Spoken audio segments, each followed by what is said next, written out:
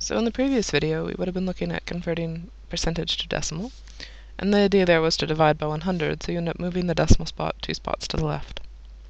What we're going to look at now is the other way around, converting a decimal to a percentage, and again in your head. And here it's kind of exactly the opposite thing. You'll times by 100. And that's the same as moving the decimal place 2 spots to the right.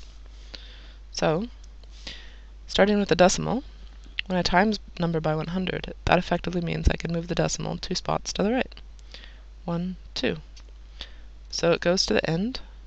You can draw it in there if you want, but really, if it's a decimal with no numbers after it, we never write it there, so it kind of gets ignored. 0.04 becomes 4%. Here, moving the 0.29 2 spots over becomes 29%. Here I'm going to move 0.855. I'll move the decimal 2 spots over. 85. In this case, I'll keep the decimal because there's one more number after it. 85.5%. You could also write that as 85.5% if you preferred. Both ways would be correct.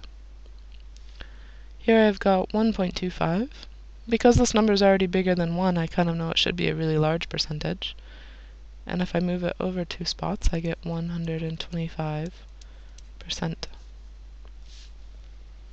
Looking at this one, 0.065. You can move it 2 spots to the right.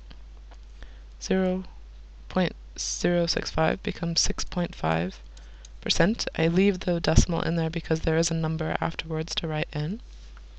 And this one again can be written as 6.5% if you prefer.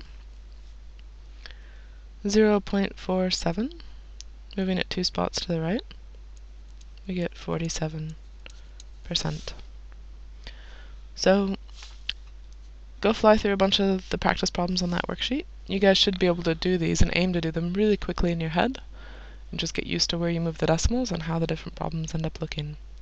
So, give a go, and let me know if you have questions.